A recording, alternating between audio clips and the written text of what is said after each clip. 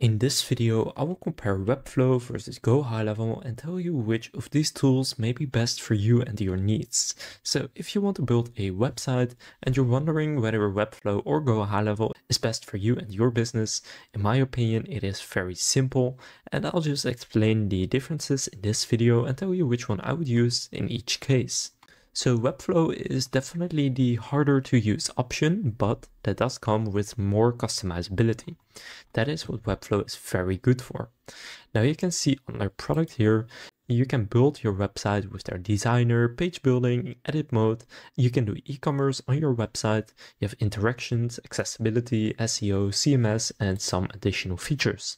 Now, if you are looking to build an e-commerce website, then I would 100% go with Webflow, since that is not included in GoHighLevel. Now, in terms of pricing on Webflow, you have different plans, and it depends on whether you want to add your team or if it's just going to be one person, and whether you want to use general or e-commerce.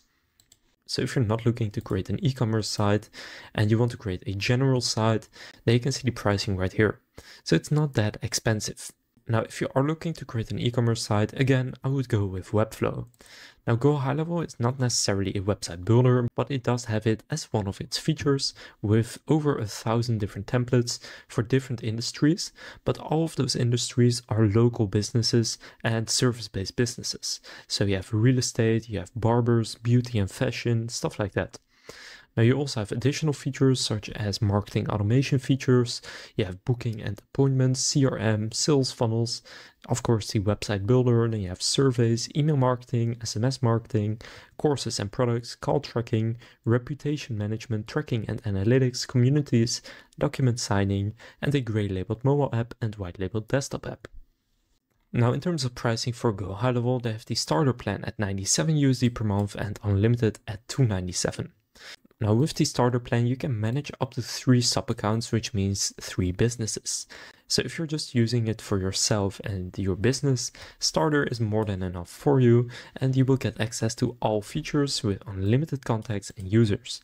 Then in unlimited, you can manage unlimited sub-accounts, and you will get access to a branded desktop app and API access. So I'll just tell you right now, which one should you use, Webflow or GoHighLevel. If you have experience with building websites and you're looking for the option that allows for the most customizability, I would go with Webflow. Also, if you're looking to create a blog, an informational website, or an e-commerce website, then I would go with Webflow. Also, I would use Webflow if you're looking to create a website for a large business or enterprise. Now, for small to medium-sized businesses that want to use their website mainly for lead generation, I would 100% go with GoHighLevel. For local lead generation, I think GoHighLevel is unbeatable because it has so many features that work very well with the website. So you can collect your leads, you can set up automatic campaigns to contact those leads, you will have them in your CRM, and you have so many automations and additional features that come with your website on GoHighLevel. Now, if you want to get started with Webflow, you can do so through the link down in the description completely for free. And usually GoHighLevel only offers a 14-day free trial. If you want to get access to an extended 30-day free trial, then you can claim that through the link down in the description. So click on the link in the description to get a 30-day free trial to GoHighLevel instead of the usual 14 days. So now you know whether you should use Webflow or GoHighLevel to build your website. So again, for local lead gen, go with GoHighLevel, and pretty much for any other case, go with Webflow. If this comparison was helpful, please consider leaving a like and subscribing to my channel. And with that being said, I will see you in the next video.